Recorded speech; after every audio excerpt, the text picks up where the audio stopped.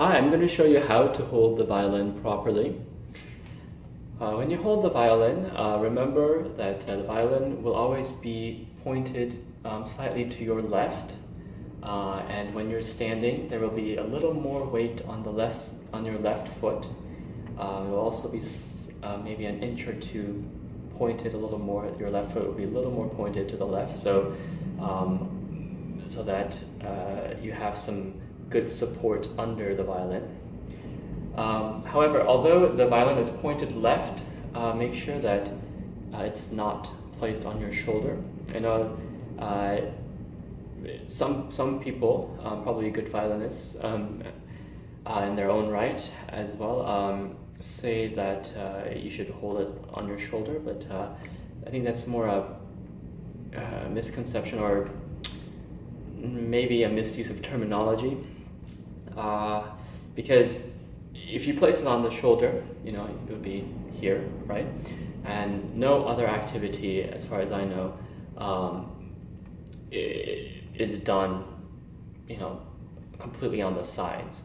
You don't chop vegetables, you don't write letters, you don't type on the sides, you don't play piano on the sides. You do everything within kind of your embrace. I mean, this is where the motor skills are the finest, this is where concentration is the best. So although violin is pointed to the left, see, as you can see, it is rather left.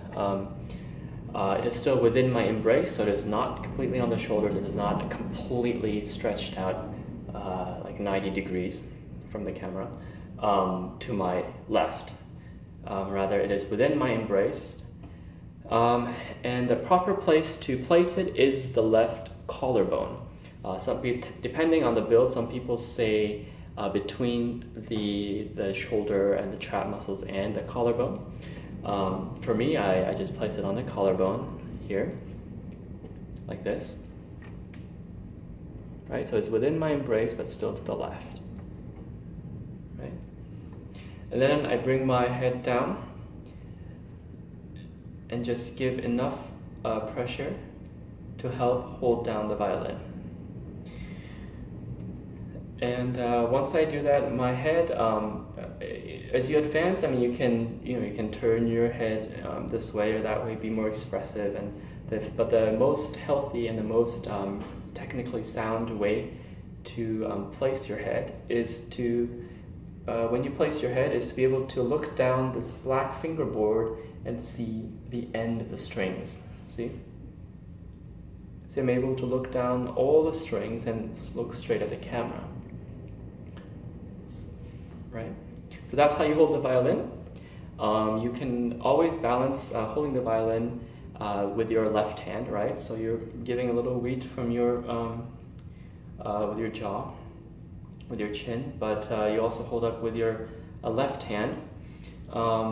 One easy way to hold it, especially in the beginning, is to wrap your hand around the body, thumb on the other hand to counterbalance, or to just slip up the hand, thumb, and the rest of the hand on either side of the neck, right, like this. It's also a very natural way to hold the violin.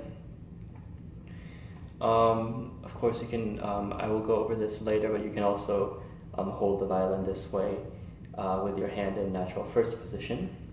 Eventually, you will be able to hold the violin more comfortably with only your chin. You should practice it a little bit. Try to be able to hold the violin a little bit with just your chin.